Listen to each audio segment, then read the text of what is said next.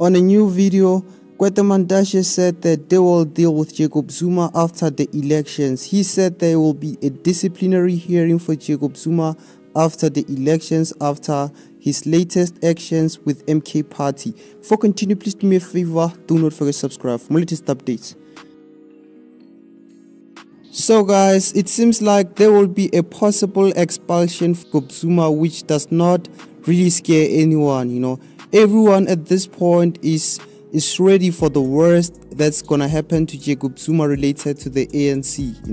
If he gets expelled, I feel like Jacob Zuma doesn't really have so much to lose, because he just didn't wanna officially that he leave the ANC. He just said that he will always remain a member of the ANC. That's why he joined MK Party, because it has some sort of a history with the ANC.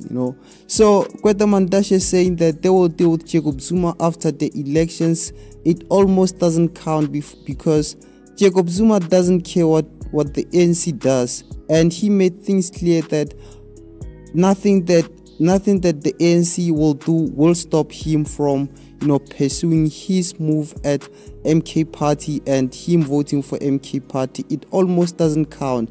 And him saying there will be a disciplinary hearing for Jacob Zuma after the elections, it does not make sense, because it's highly possible that the ANC after the elections will be a history.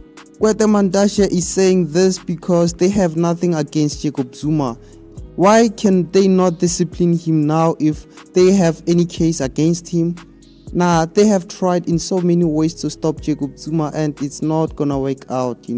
They were initially saying that Jacob Zuma must stop using their trademark MK Party. Now they are saying disciplinary hearing, which I don't get.